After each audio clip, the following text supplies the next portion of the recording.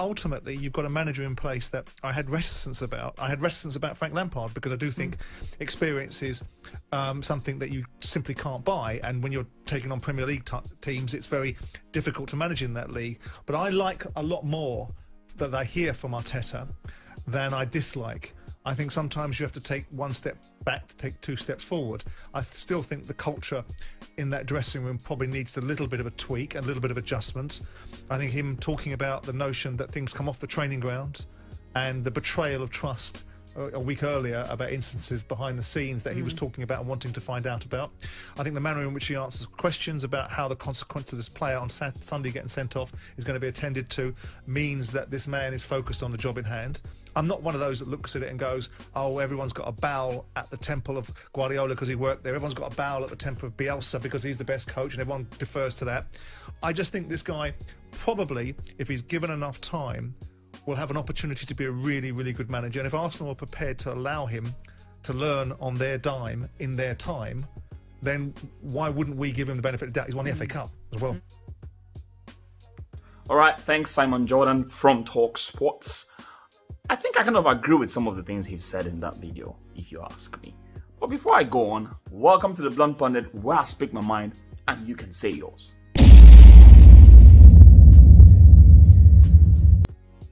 Well, listen guys, let's track back to when Arteta was given this job. Some people were for him, some people weren't for him. I didn't have a problem with Arteta taking over. I've always said it and I maintain that whatever the coaches that is going to take this stock of players is going to struggle. And this is a rebuilding process. No matter who is given this job, whether it is Mourinho, whether it's Ancelotti, whether it is Solskjaer, I really don't know how to pronounce that guy's name, forgive me for that. Whoever coach is going to be given, whether it's Luis Enrique, they're going to struggle. Because you're coming into a club that the players don't have a winning mentality, that's one. You're coming into a club where many of the players are found wanting in terms of skills, in terms of mentality, in terms of the basic fundamentals of football. That manager that's going to take over is definitely going to struggle. Does Arteta need time? I think he does. There's a reason why they gave him a contract till 2023. Because this is a long process. It's a long process. We need to just come to terms with the fact that patience is very key here. And I kind of understand why many fans are angry, because obviously we've been patient for 15, 20 years now? No, 16 years precisely. We've not won anything, really. We've not won the Premier League since 2004, and I can understand the impatience. But at the same time, we need to be a bit more practical than be more emotional, because I can understand people are angry, people are seeing us losing the games and all that. Look, let's be real. Arteta has won 26 out of 43 games. That's above average with this squad. And that just shows me that Arsene Wenger has done a great job before he left Arsenal Football Club. He's done a great job in the sense that he's been using a lot of mediocre players to maintain top four. And that has been the culture in Arsenal. The fact that we have players that are not as world class like the likes of the Real Madrid and the Barcelona and the Bayern Munich, and you expect to win something from it. It's not possible. And we as fans need to understand that this transition process is gonna take time. And I know that the social media also adds fuel to the fire sometimes. You know, when you see different people ranting, some of us become sheep and then we just jump into it without really sitting down and trying to reason for ourselves. When we were getting Arteta this job, can I ask you this question? And I want you to answer this with honesty deep down in your mind. As you're looking at me right now, were you expecting instant success from Arteta? Were you expecting instant success from any manager that comes in to this club right now to take this stock of players to your glory days? Were you expecting that? I can assure you, majority of you will say no. Did you even expect him to win the FA Cup? Majority of you will say no. So, rather than get very emotional all the time, which I'm guilty of sometimes, but I still try to choose my words wisely when I'm analyzing or trying to analyze the situation.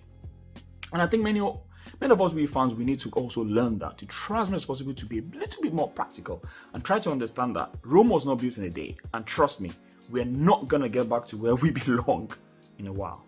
It's a rebuilding process. A lot of dead wood needs to be gotten rid of in this club. With all due respect to some of these players, but they're just simply not good enough. I've always used this analogy. Can you make fire out of wet firewood? It is not possible. It is, except you use an external catalyst and you use maybe 1 big gallon of petrol or kerosene. Maybe that's the only way you can make fire out of wet firewood. Or it is just not possible to do that. So when you have stock of players and you that have a certain level of skill and have a certain level of football knowledge, and you expect something from them which they can't give you, then I'm sorry, then you're deluded. With all due respect, you are deluded if you're expecting many of these players to do what you've been expecting the likes of Vieira and Roy Keane to do. No, you wouldn't get it. I'm sorry. I'm sorry. Bellerin in the game against Leeds yesterday made 3 foul throws, and I keep saying that. He made 1 foul throw in that game, but then he made 2 foul throws in the previous game against Liverpool. That's 3 foul throws from an experienced right back that is supposed to be the leader in the squad. I know people make mistakes. People make a lot of mistakes when they do throwing and all that. But when he's consistent, then there's something wrong somewhere. Do the players need to go back to the basics of football? Do they need to unlearn some of the bad habits? Unlearning bad habits is always going to take time. It is just what it is. For you to unlearn a habit and learn new things, it takes a lot, because first and foremost, you need to be humble as a player for you to be able to listen to a coach. That's one. You need to act like a dummy so that you can absorb new ideas from a manager. And that's where respect for the manager comes in. If you do not get rid of those old habits by just being humble and meek, you're going to find it very difficult to improve your football game. And that's just the reality of it. And whether we like it or not, the defensive shape and the defensive football of Arsenal has improved. It has improved. I don't hear a lot of people saying that about Arteta. I don't hear a lot of people giving him praise for the fact that that defense is looking better than it's been in the last 5 years. And when I mean better, I'm talking about the way we play defensively. People are now more switched on defensively. And I get that the attack has suffered. But then again, like I said, Rome was not built in a day. You need to understand that he needs a little bit more time to get that balance right. If you are putting your eggs in one basket, there's always that danger that you're going to lose out to some other aspects of the game. There's going to be a trade-off. And I think what Arteta is trying to do right now is to find that balance.